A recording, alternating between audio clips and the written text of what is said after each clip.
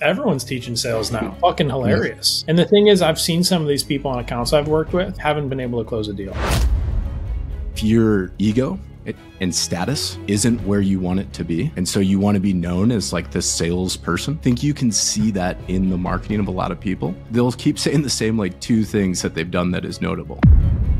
What happens in a lot of roles is they come in with the promise of inbound leads, set and close only. And in reality, it morphs into something completely different to that. Yet there's no conversation about different compensation. That's a separate deal. It's just expected that they will just happily do that for the same commission rate, and they're lazy and entitled if they don't do it. I didn't get what I wanted. I didn't get the deliverables. I didn't get the support, but at least they introduced me to this market. And that was the justification for 6,800. And I'm like, well, you could introduce yourself for free. Dude, I'm going to jump in. I'm so sorry, but I'm not. The internet is full of information. Some of it is the truth, some of it very misleading. And over the last couple of years, the high-ticket online space has suffered a little bit from a lack of trust across the board, from business owners to consumers to salespeople. But in all of that, there's a movement to make sure that we look after the integrity of what it is to be a remote sales professional. So a few weeks ago, after recording a podcast episode, there was an idea to bring together some of the top minds in sales in a roundtable discussion. And the purpose of it is to tackle some of the topics around the high ticket space in the hope that we bring awareness to this industry and help elevate the standards of operation. I gathered some very smart people and we recorded episode 1 of the sales panel last week. And to quickly introduce this panel, so you have a bit of background on us, in this episode we have Dean Kozora, founder of Hardly Selling, where he manages multiple sales teams, trains sales managers and sales reps as well. We have Michael Dunleavy, founder of True Sales Pro. It's a coaching program designed to take experienced sales professionals to another level. He also actively works on an offer that is very high-level mastermind where prices range from $25,000 to $90,000. JD Daly is part of the panel in this episode. He's the founder of Undeniable Closer Mastermind. It's a program that covers not just sales training, but business building as a sales professional, how to build your career in sales so that you always have opportunities. We have Will Hinkinson. He's a speaker, sales manager of high volume, high revenue accounts. He's a sales trainer across various industries and has been a sales manager in one of the biggest sales training groups in the world. As for me, I have several businesses across different industries, and I'm the founder of the Collective Community, which is a private community dedicated to high-level sales professionals looking to move into the next stages of their career. So at least now you know where we're coming from and where our opinions are based. With that said, let's get into the video. But yeah, on this list, there's a couple of things in here that I think it's good topics just in general. One of them, and this is not in particular order, but there's a question in here: what is accepted as the norm in the online? I'm assuming in the online sales space that you wish would stop.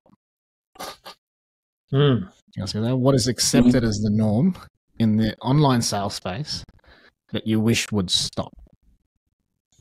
So floor's open here to kick it off. I'll open, I guess, unless anybody else wants to go. No, you go for it. I think for me, it's an interesting one.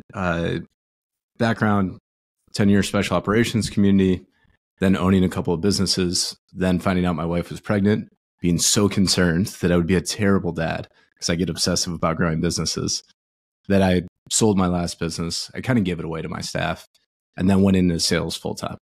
And I think the thing I was really surprised about from the beginning, especially in like high ticket sales, information product sales, was the lack of follow-up inside of a lot of that stuff. And I think there is an argument to be made for sales reps who go, hey, I'm a 1099 contractor. Like I can kind of run it the way I want to, as opposed to a business owner dictating. And I think that's a legitimate argument to an extent. But I also think if you want to be a professional, you have to, yes, be good on calls, and that takes a little bit to develop, but also be able to run this like you would any professional career, where if you didn't follow up with people in any sort of SaaS company or anything that's a Fortune 1000, where you have managers looking over your pipeline, like you would get executed on that team. And so I think that's the one thing that I wish would stop, where it's only about close rate And it's not about what is the process and the pipeline that you're following overall to be a true professional. At least for me. Dude, I love that, man. But it all started when high ticket closing became a thing. Make 10K anywhere using your cell phone, just taking inbound calls. And it's I love that you brought that up because, dude, I even have reps on some of my teams and they just like won't manage their pipeline. They won't do the admin work. And it's like, well, dude, this is part of the job. You know, like if we're putting calls on your calendar, like we expect you to see them through. And they're like, well, I'm taking inbound calls. I was like, well, not everyone wants to pay right away. So I think the norm in my mind is that people can make money easily, right? I think there's a misunderstanding of what a sales cycle actually is, like what it truly looks like lead to close. And because shit's been so easy for so long for so many people, they've never had to do that latter 60% of work that now might be turning into 70, right? Some companies, it's even heavier. I have a team we work with, our average lead to close time is 108 days. It's huge. So like, I would say the laziness and like the entitlement that I'm only taking inbound calls. It's like, well, yeah, you are, but there's also other stuff that comes with the job. You're not going to go grill burgers at McDonald's and leave the grill fucking dirty at the end of the night. Like you're probably going to clean. Right. Yeah, you got to follow something along that way. JD? Yeah, I think that kind of leads into my point in that I resist the urge to talk about norms because what we do is not normal. And what Will does is not normal. And what Patrick does is not normal. And what Michael does is not normal. And what Dean and what I do, there's no norm. And I think when you start to set a norm, especially early on, people want to come in, they want to know, is this normal? Because they're afraid to misstep. And I think what happens is we start to accept that things are just normal, they're good or bad, but is it normal doesn't really answer much. I think to Dean's point, these things have to be communicated. And on the sales side, I talk to a lot of people that sometimes get blasted as entitled or lazy, and they just don't know what's expected of them. And so I think both sides need to do a better job of communicating. I don't have anything against a company. I love the freedom of the space. And I think a business owner should be able to operate the way a business owner should. There's very few things that you can do and have total freedom. I think who you marry and who you choose to be with, right? Who you choose to hire and who you choose as your friends. I don't think anybody can say anything about those things. And so I think that how you want to operate your business is totally up to you, but you need to communicate that. So what I'd love to do is get rid of all the norms. I hope that there is no norms because then that sets this false expectations. I think these ideas that you have to work as a setter starting out, that you have to go through a placement agency, that you have to learn sales on day one, or that would be like a surgeon, going into surgery without training. All of these examples, the norms are typically found in marketing to gravitate people towards what the person needs you to believe to buy more. And so I'd say just get rid of all the norms and say each organization is ran by a human. Each human is different. Each business is different. I've worked on 47 different offers. I've never found two that are the same. And so for me, it's about finding out, not expecting that something is going to be normal or not, but communicating what are my expectations as a rep and understanding what the expectations of the business owner are. And that's, I don't care outside of that relationship what anybody thinks, if I'm entitled, if I'm doing this, if I'm supposed to do that. As long as the prospects are happy, I'm happy, and the business owner are happy, everybody else can kind of go fuck themselves, to be honest. Yeah. That probe on that? So, probe on that, JD? Is that okay? Yeah, sure. It's interesting because like we have these business owners who run $800,000 a month businesses and they think they're fucking ballers. And in the grand scheme of things, it's not shit. Like it's really not. Go look at what Apple did last year. Like that's a business. But like I think like what we're nailing down to is expectations. Like they think that because they run a business doing X amount, people should know these things. And there's unmet expectations to business owner, unmet expectations to sales rep. And the sales rep has come from the world of inbound calls. The business owner is like, yo, I need you doing these things. But like no one ever fucking talks about it. Right. Yeah. Well, Dean, on that end, because this is an interesting one. How much, and I'd be curious for everybody here, How much do you guys look at it when you guys were all full-time selling? And then Michael, I think you still are, right? I still sell. Yep. Yeah, I nice. still... Right? How much of that do you look at, especially at where we're all at in our career? How much do you try to up manage a little bit of the business owner, whoever it is there, where you're like, oh, they don't really understand how this works. They don't really understand a sales cycle. They don't really understand a sales process. They're very usually good, depending on the size of the company, good marketers. They might be good managing finances a little bit, usually not great. A little bit. Not really. But how much of that do you look at as the sales reps, if you have a little bit of experience, ability to up manage the expectations of whoever's overseeing you there?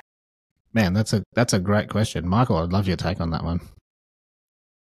Well, in the roles that I'm drawn to, roles that are probably different to a lot of the roles that Dean and Will in particular are involved in. For example, I never work with sales managers, for starters. As a start point, I'm drawn to roles and opportunities that are probably quite different to the worlds that Will and Dean in particular are in, i.e. sales managers don't exist in my world.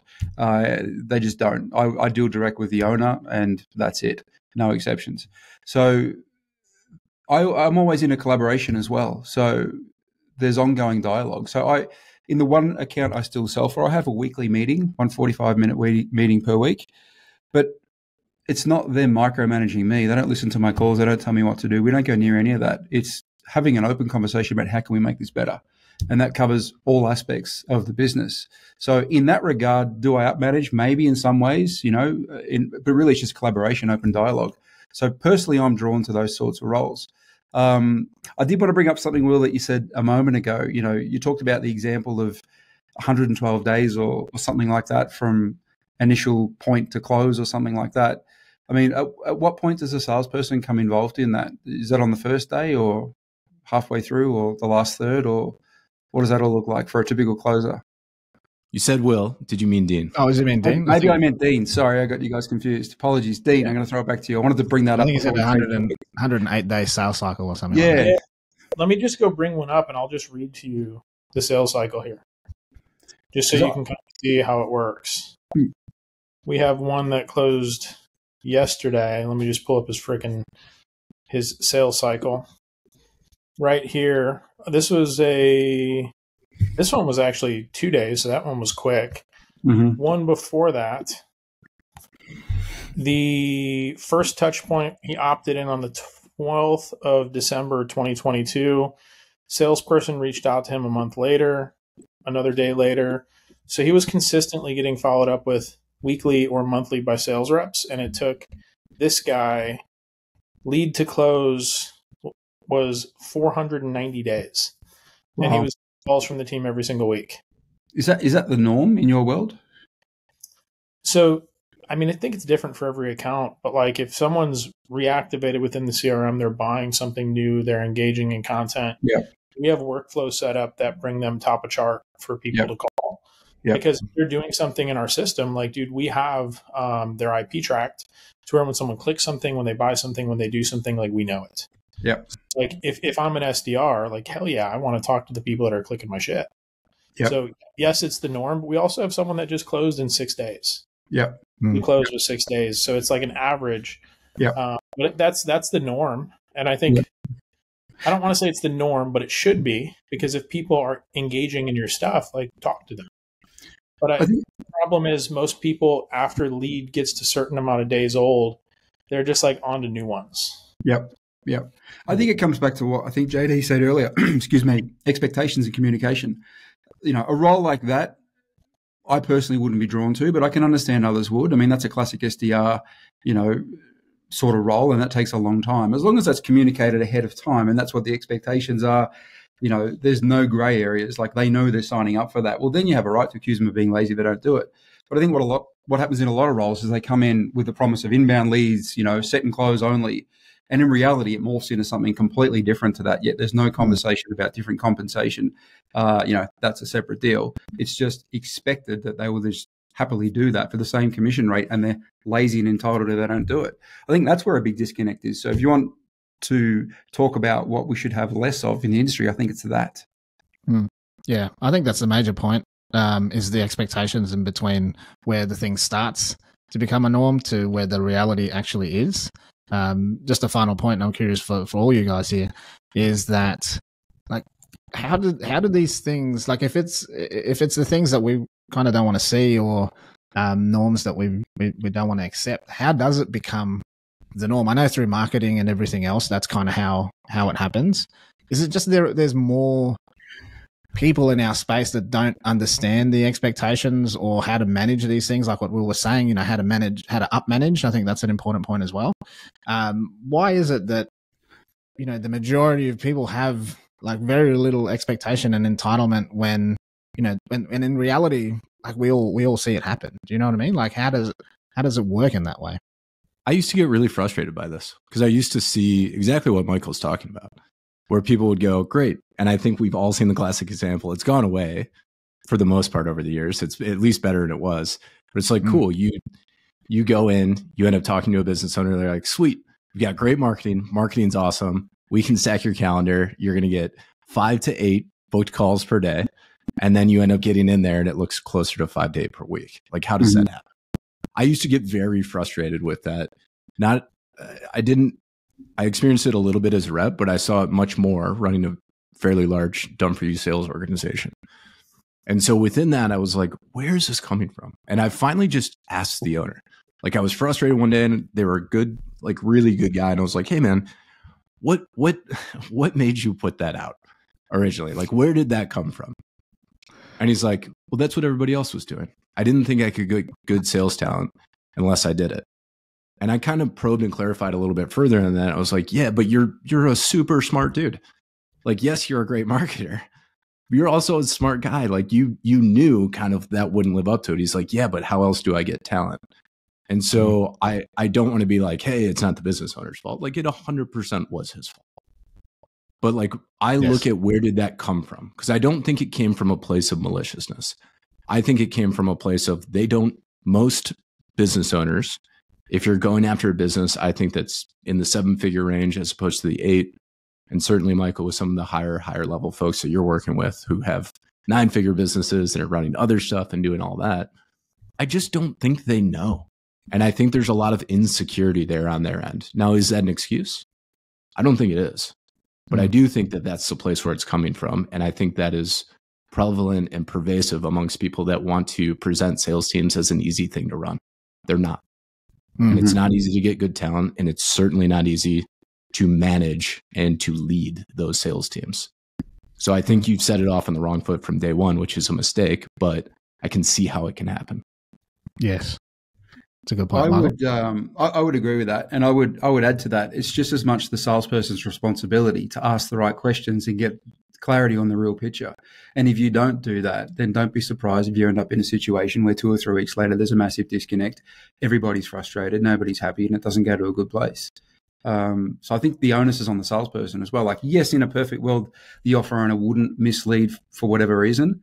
But most salespeople, not all, most are so naive and so subservient and so desperate that they're just happy to be accepted and approved. And they say yes without asking real questions. And then a new reality presents itself and it's a bad place to be. Yeah, and the business owner just runs with it and then they accept it. Yeah. Kind of like the argument or the statement in a 7-figure business because they did $80K a month once. Yeah. They probably booked that in a week once and they're just riding that high and it hasn't really like hit them that it's never going to be like that again. Yep. It's like, if we did $80K this month, I can go parade and I have a 7-figure business. It's like, well, no, the fuck you don't. I have 5 to 7 bookings a day for you. Well, you did that once. Calm down. Like, you really don't have that.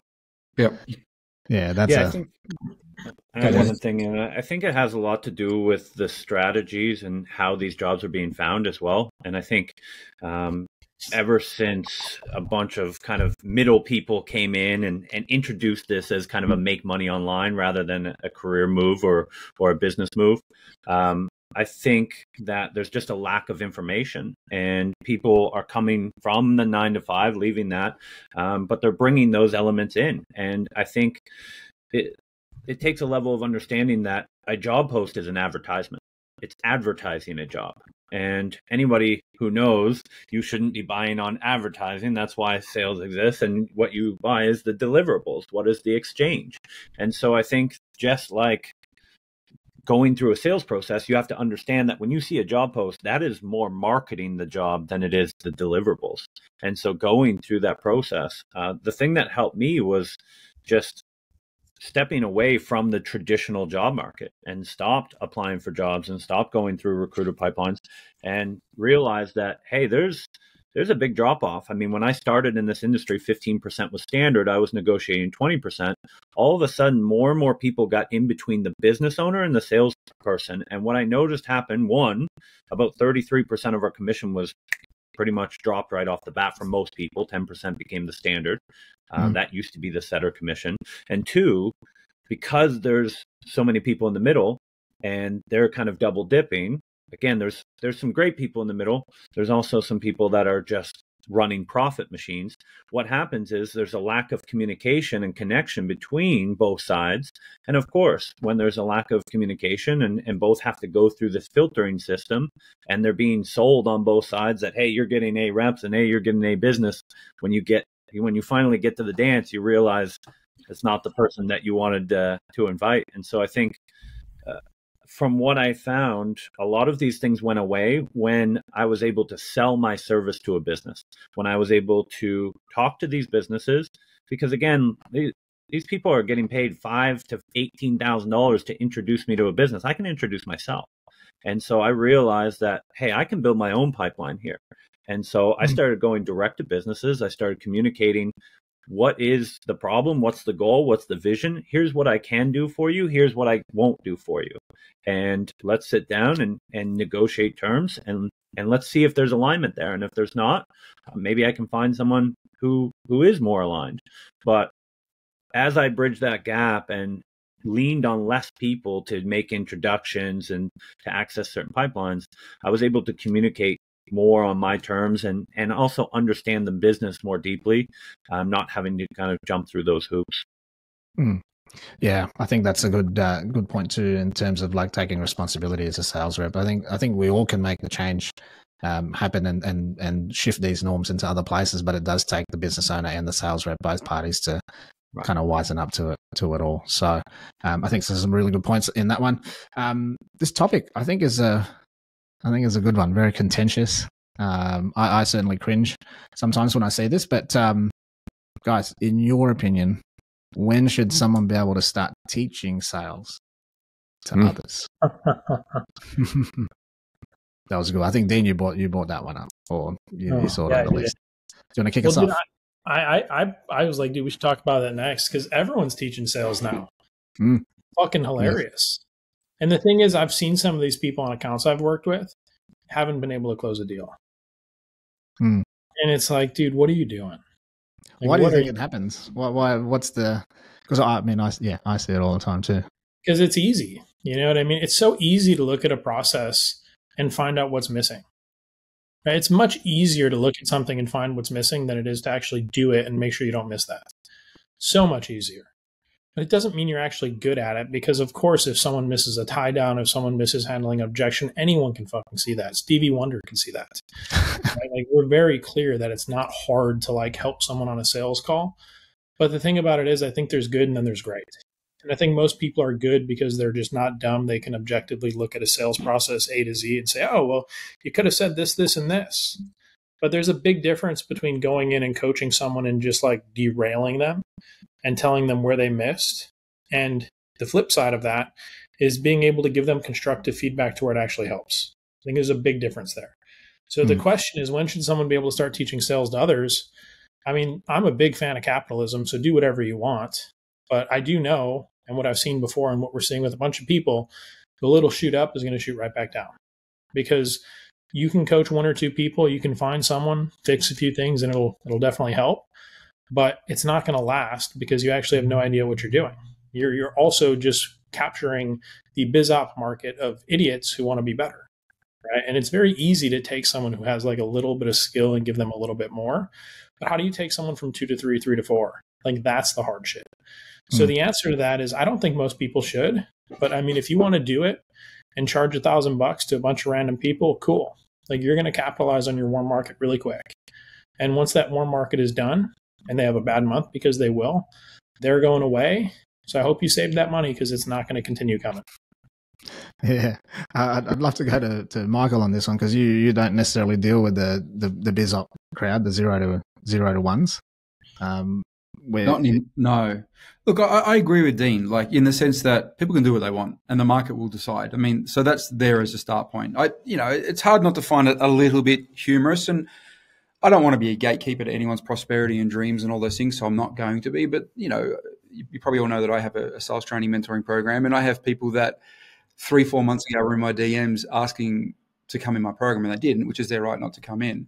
And I could tell by the interactions and seeing their Facebook, they're pretty low level. Some of those people have now got sales programs, which I won't say any names, but it's just like, okay. The market will decide. People can do what they want. People can choose to go where they want to go. Again, a little bit like what I said to Will before about not pinning all the blame on the offer owner who misleads with numbers.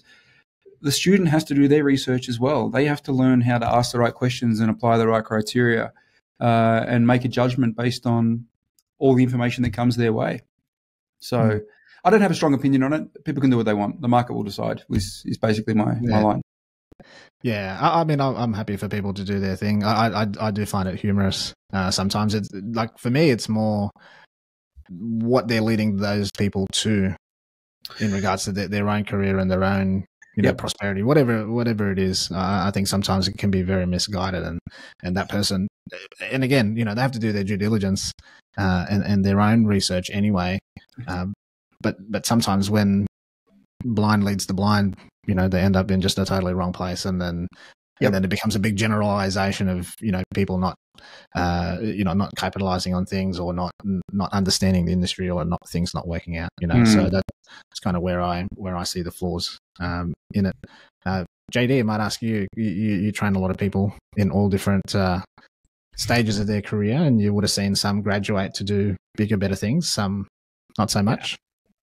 Listen, I've never shied away from calling out what I feel is misleading or people who underdeliver. And I think that when I started, there was 2 programs that were really kind of misleading and under-delivering, and I spoke up loudly, and guess what? Those 2 went away, and 300, 400 popped up. And I think that there's always going to be people pop up, and I think that's part of the free market.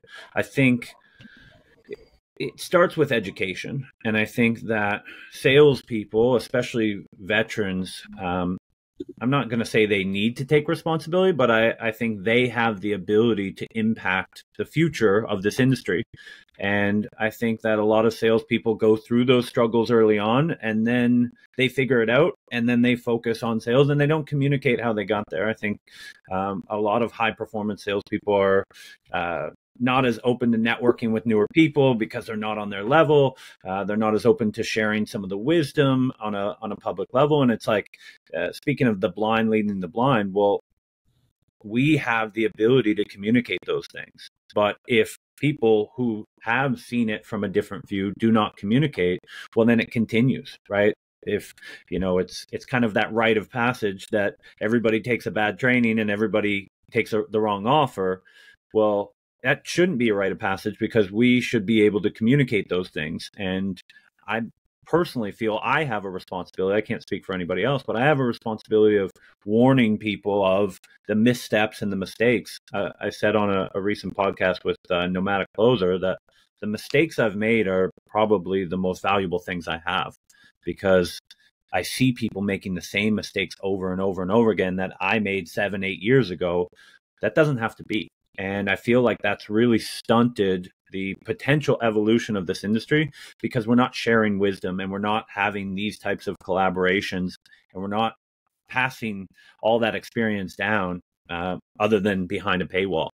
And so I think speaking openly and having conversations like this and sharing, kind of paying it forward. I think everybody, when they have something to give, they keep it behind a paywall, and there's nothing wrong with that. I have a program as well, but I think also sharing that wisdom to the next generation so that they can surpass and get there even quicker, I think is really important. I think the challenge is, JD, I agree with what you're saying, and but I think the challenge is the bad actors, if that's what you want to call them, often have a louder voice and get to those coming in before we do, or people with good intent do. And I think they say the things that they want to hear, not necessarily what they need to hear. And if I look at your content, it's not what they want to hear, it's what they need to hear. And it's often comes weeks, months, years after the bad actors got there first via ads or aggressive marketing or other means and told them all the things that they wanted to hear. And they had to find out the hard way on the back of it. So how do you get ahead of that? If you agree with that premise, how do you get ahead of that? Yeah, I mean, I don't think you're ever going to avoid it fully, but I think if one person can create a community and have these conversations, I think it needs to come not just from the business owners, but also from other salespeople. And I see a lot of people who are afraid to leave a negative review after they go through a program. And I also see the standard really low, which I've never seen as low as it has been. I talked to maybe 3 or 4 people that ended up joining UCM last week. And what they were saying was, well, I did pay $6,800 for this program. I didn't get what I wanted. I didn't get the deliverables. I didn't get the support, but at least they introduced me to this market. And that was the justification for $6,800. And I'm like, well, you could introduce yourself for free. And so I think it's this kind of, and companies do a really good job of creating these tribes. And, oh, we have free training if you leave a Trustpilot review. And so I think that, yes, they speak louder and yes, they put a lot into marketing. But I also think that we have the volume to be able to speak consistently and be in those spots and all do our part. Will it eliminate it totally? No, but will it put a dent in it and save, a few good people? Absolutely. Dude, I'm going to jump in. I'm so sorry, but I'm not. Go ahead. A lot of these people that are jumping in and doing the sales training, and as JD said, the loud voices up front, they're promoting like 1 or 2 things they've done. I hit X amount this month. I'm the shit. And people are like, oh my God, that's incredible. It's like, well, if I promoted what I made last month, everyone would want to hire me too. I just don't care about promoting that stuff. But you'll always see a few people, they'll promote 1 or 2 things that they've done because they can't fucking replicate it. And they think because they've done it once, they now have the ability to teach others to do it. It's like, well, dude, there are so many factors outside of your skill set and your ability that got you there. Because yes, that is a part of it. But how was the market at the time? How many of those went through financing? What was the world of finance like during that period? Like, were interest rates low? Was it easy to get loans? Was it a new hot topic, right? Did crypto just come out and everyone, that's the new thing? Just like with sales training in the beginning, like people were buying it like fucking like hotcakes, right? Because it's like, oh, I can make like there's so many factors in it that I don't think people have a realistic view. They've done something once and they think the only factor that made sense in them winning is themselves. When in reality, if you pull them out and place someone else there, there's probably quite a few other people who could have done just as well, if not better. Right? So it's an inflated ego from doing something one time that they're like, I could teach this to everyone. Well, can you fucking replicate that shit over and over and over? And then can you do it for someone and prove that you've done it for someone over and over and over? And once you do this, dude, go fucking buck wild. I think you see it in their marketing. I think it comes through in their marketing every time when you know what to look for. And like to the original question, when should somebody be able to start teaching sales to others? I think Charlie Munger's advice from Carl Jacobi that he popularized of inversion is super applicable here, which is what's a terrible reason to start teaching sales? I think if you just like the business model and you're like, I can make a lot of money doing that, I think that's a terrible reason to start teaching sales to other. If your ego and status isn't where you want it to be, and so you want to be known as like this salesperson, I think that's another terrible reason to do it. And I think you can see that in the marketing of a lot of people. Now, to be fair, I'm not saying everybody that's doing this is that person. They might just be getting started, finding their voice. Like there's a whole piece to that. But I think in general, you'll see, Dean mentioned it. They'll keep saying the same like 2 things that they've done that is notable. What I see in people where I'm like, oh, they have something. I don't necessarily know what it is, but they have something. It's a principle. They're coming back to a principle that applies in the situation that they're discussing every single time. Now, that's where we get into like tactics and what's everybody's flavor, but it's like, cool. If your only promotion is, I trained this team and they have this result, and you just keep coming back to that over and over again, like I'm not hearing the principle behind how they got that result. Yeah. Yeah, that's concerning for me. And that's what I look for anytime like I see stuff. That's why everybody here, and when I saw you put the chat together, Patrick, I was like, I don't know everybody's philosophy here, but I've seen some of the, you know, the posts that everybody puts out and kind of the brand. It's like everybody here has principles they're working off of. It doesn't feel like something that's surface level that they don't understand. And that's what I look for. Yeah. Yeah, Will, I think you hit the nail on the head. I totally agree with that. I think it's a lack of principles. And there are some people I think legitimately will do really well as they share their methodology or their principles, like you said, because they have it. I do think a lot of folks who do it is for the cash, simply because they're not creative enough to figure out other ways to do it. And it seems like the easy route because, you know, they've seen launches of sales training. It's done really well and people get a lot of comments and then things like that. But the longevity of it and the reality of it being around for a long time, I think that's kind of where it falls down and where it's flawed. So I think that's really good for that topic. There might be a lot of sales trainers now that are going to start disappearing because of this, but I think it's good. I think we start naming names. You go first, Dean. In the next episode, we probably could put a couple on there if you guys are going to follow through. He'll do it in a heartbeat, so let's avoid that. But what I think might be interesting, because I think we're all of the same mind on the generalities of the industry, but I think there's probably some different styles that we have on this call. I don't know if you guys would be up for this. I don't even know what the question would be. But what are some things that we here would disagree about?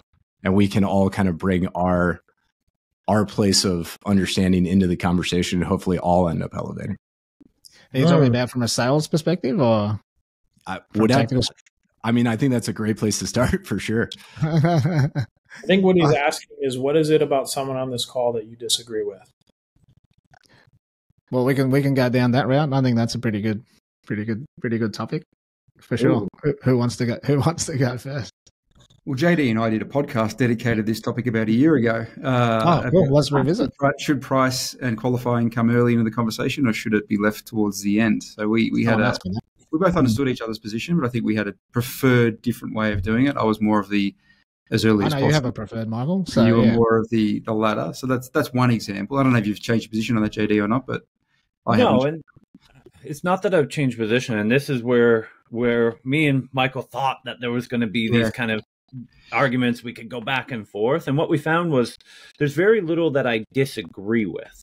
And because, again, if you look at what Dean's done and what Will's done and what Patrick's done and Michael, you can't argue with experience.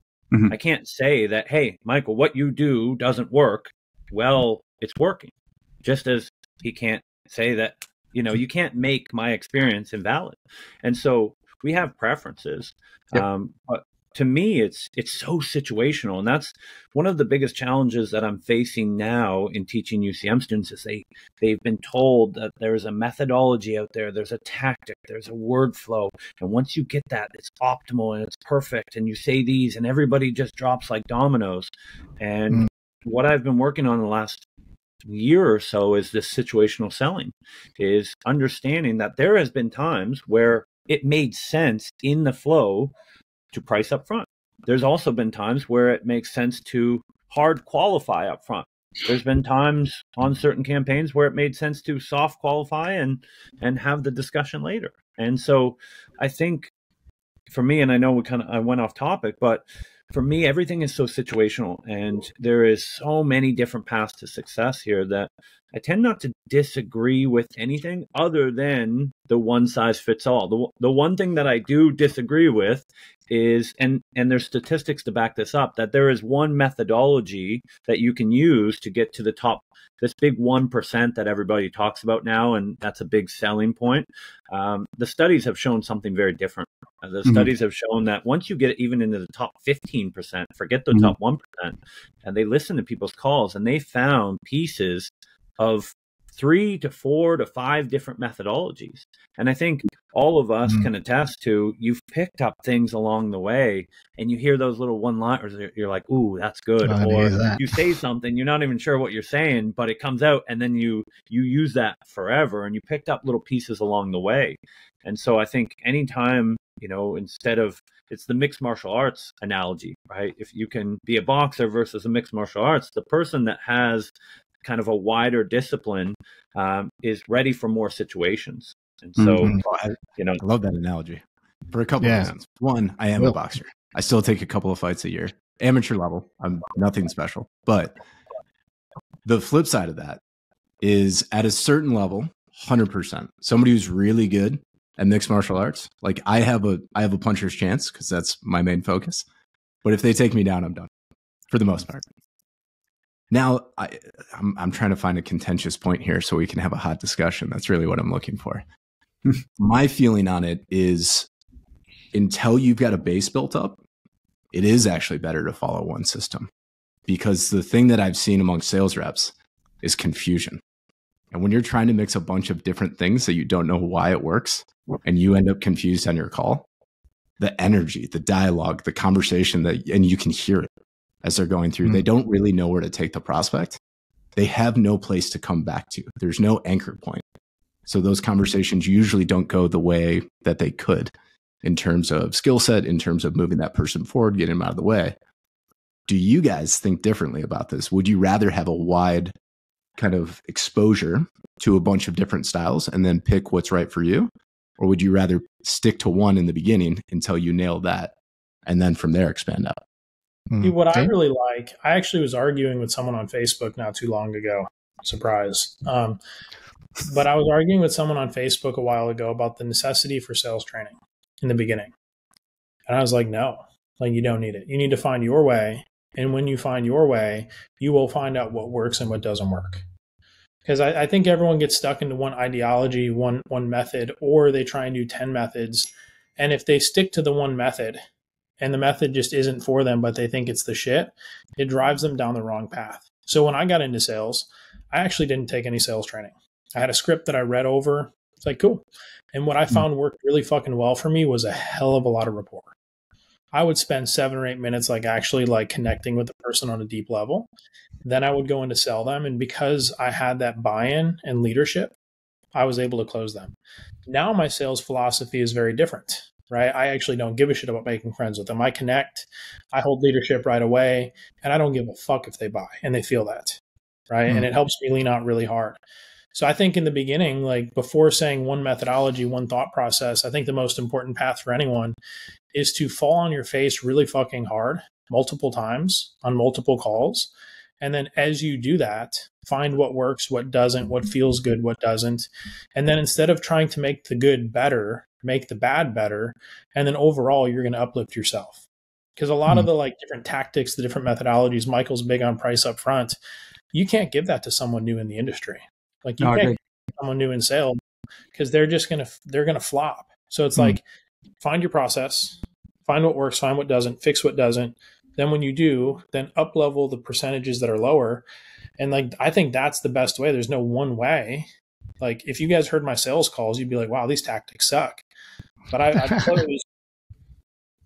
closed 9 over Messenger over the past day for a program we run, literally 9.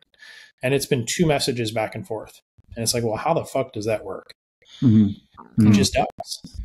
Yeah, it's interesting. I want to touch something Will said that I think is really interesting, in that people get lost on these sales calls.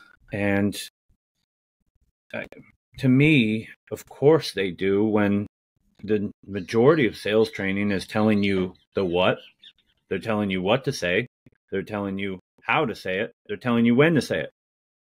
But they're not telling you why.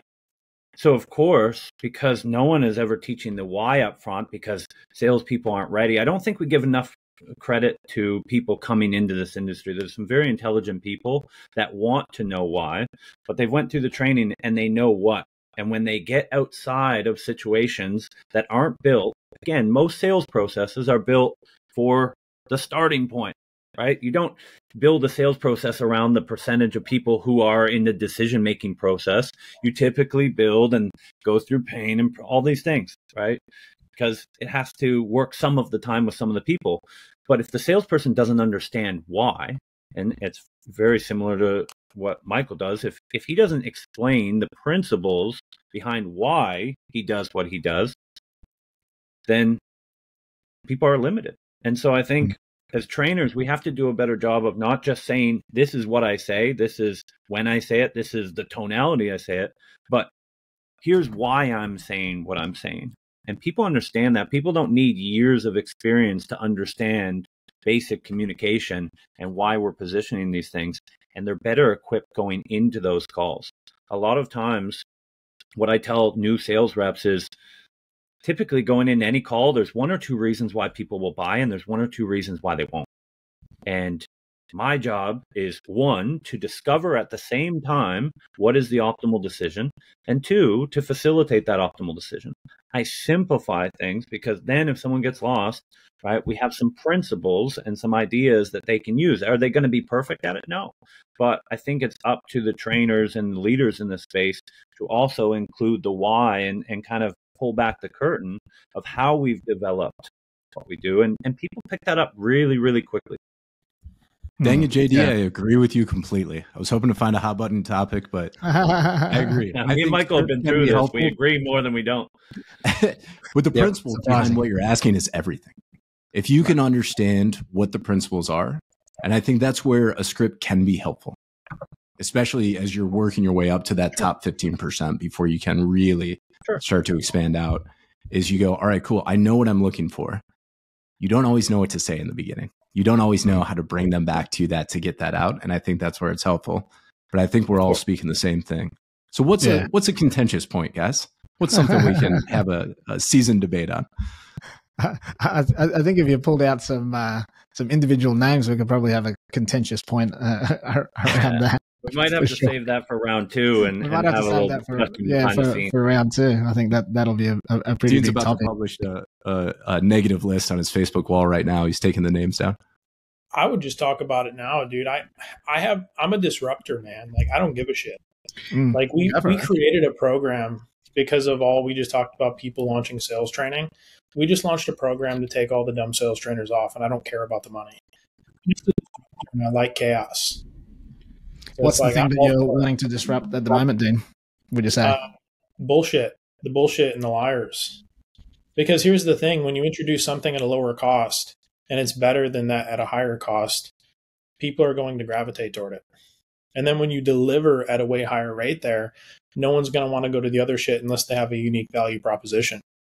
Which, like, Michael has a unique value proposition. JD has a unique value proposition. I'm not teaching people price up front. I'm not teaching how to actually go out and find these jobs. So, like, we roll something out not to take out individuals like you guys, but like all the people that can't fulfill on what they do. So what I want to do is I just want to take out all the bullshit. I'm okay if I lose money in the process too. Like, I'd actually be okay if we like went negative on it, because the greater good of like what this space needs is worth it. Is it sales training that's more is it sales training that's more the bullshit, or is it the promise of what happens after the sales training that's the bullshit? I think it's both, man. I think they're underfulfilling on the sales training, but then they're also getting people in with the promise. So I think it's both and. Yeah, because I wasn't here. I wasn't necessarily in. I'm referring to Mike Barron. I think everyone knows how much I learned how much of a scam that was. But I was never really in that world. I wasn't in this world when he was marketing heavily. I kind of just read through most of the shit. So I'm guessing for him, it's not necessarily the training itself, but it's more kind of the promises.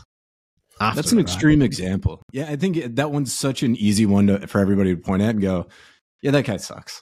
Like, that's cool. Yeah, but I don't know him. I never come across him. I mean, especially when I was working for Seventh and doing all that stuff and coaching all that, you get so many people that came in and you just hear horror stories and you're just like, oh my gosh, that sounds terrible. That sounds like truly, truly terrible. I think anybody that is promising, I'll double your close rate. Like, will you? How can you possibly say that and promise that without a conversation up front? What if my close rate's already at 60%? I'm going to close at 120. Like, no, that's not a thing, right? Promise you that you'll get a position where you're making 10K a month. Like, no, you can't promise that. Like, if you think that logically through from start to end, it's like, that's nonsense. That's nonsense. This is back to what I said earlier. They say with a loud voice the things that the new person wants to hear, not what is true and what they need to hear. I had a high profile closer about a year ago end up in my inbox saying, if I promised a 3 extra close rate, would you come in my program, or words to that effect? And I just returned it by asking a question back, and he ghosted me. But it's just a ridiculous claim. Yeah, it's crazy. People fall for it. Desperate. You know, if you think of the 3 stages people can be: hopeless, worthless. Michael, your internet, bro. Again. He's talking in the background. Can you hear me? Can you hear me? Okay. We all got to pitch in and get him some more megabits, I think. Guatemala is letting me down today. Michael, one more thing so you can afford better internet. Yes, thank you. Can you hear me now? Yes. Yes.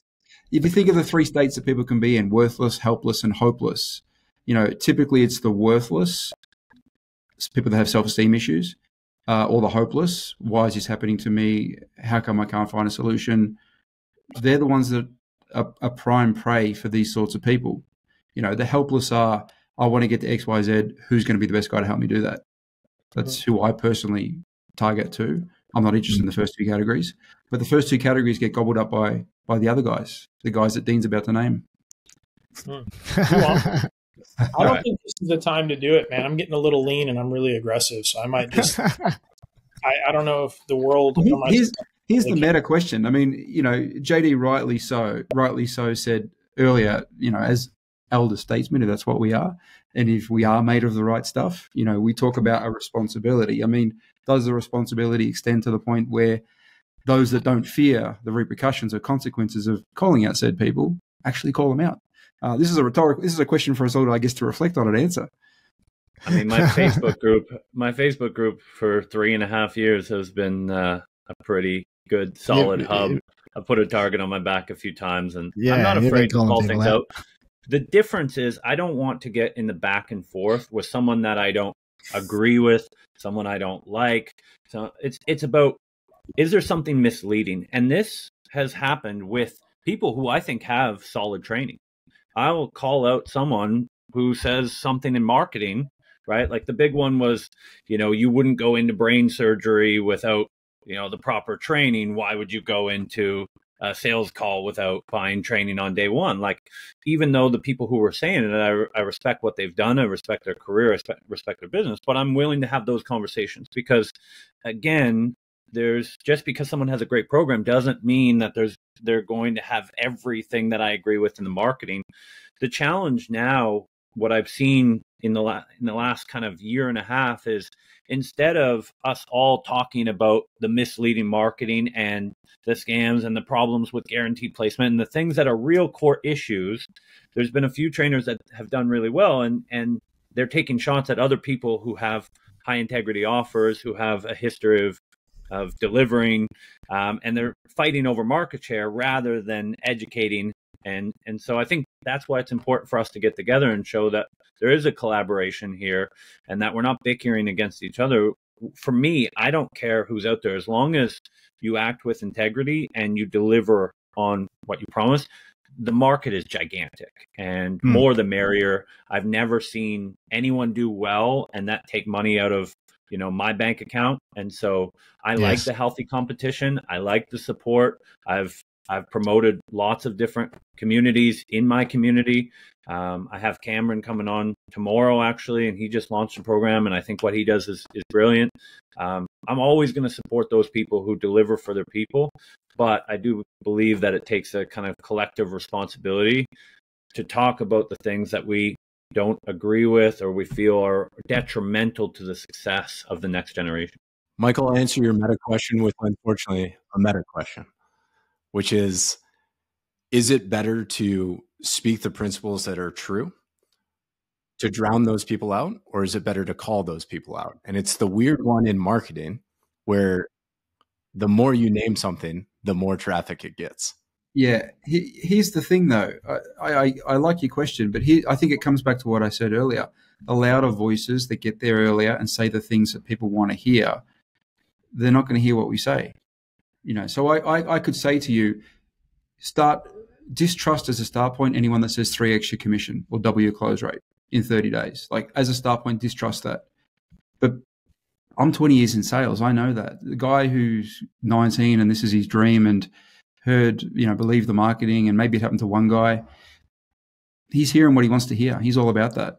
He's going to have to learn some painful lessons, which isn't necessarily a bad thing either. I mean, I'm sure we've all got stories of painful lessons and money spent that didn't eventuate, and it's made us who we are. So in a way, do we want to stop them from having that experience? Like, there's so many sort of questions. I don't have all the answers. Could we? I think, because to get in front of them, you would have to deliver something for them that would then attract them in, that would be so close to the conversation that what they're being drawn in by these 3x your close rates, all of that stuff. It'd almost be tough. I'm sure somebody, a much better marketer out there than me, could come up with like, what's the right messaging? But I struggled to see how you could even get in front of that, to be honest.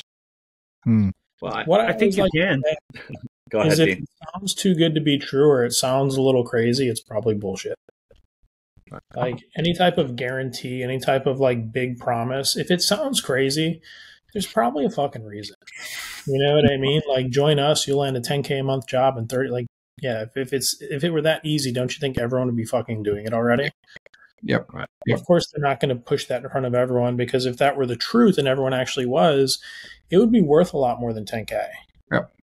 Yep. But I think this is the idea, though, of, well, we can't save the person. Yeah, the person who goes through a webinar, signs up, takes the first call, pays on the call. We're not going to save that person. But there's a bunch of middle ground people where they're looking around. They hear the message, but they don't pull the trigger right off the bat. They are skeptical. They are critical. But when they go look for other information, they don't find the counterpoints. They don't find us having these open discussions. They don't find 6 or 7 different people. So yes, there's always going to be a percentage of the market who's gullible, who hears what they want. But what I've found is there is a community of people who want the truth, who are seeking the truth. But if we all just say, oh, well, it's going to be hard for us to hit this person or that person's, what difference could we all make? And then all of a sudden the voices continue. They're just working harder to relay a lie than we are to tell the truth. It also depends on what point you want to interact with that market. Like, if you look at your model, JD, like, I know a lot of your success comes from people on the other side of having had a very traumatic experience, right? And you're there to pick up the pieces and right the wrongs and rebuild them and relaunch them and all those sorts of things. You know, do you want to meet them at that point, or do you want to meet them before they took the decision that broke them? I mean, because it's a different experience and conversation.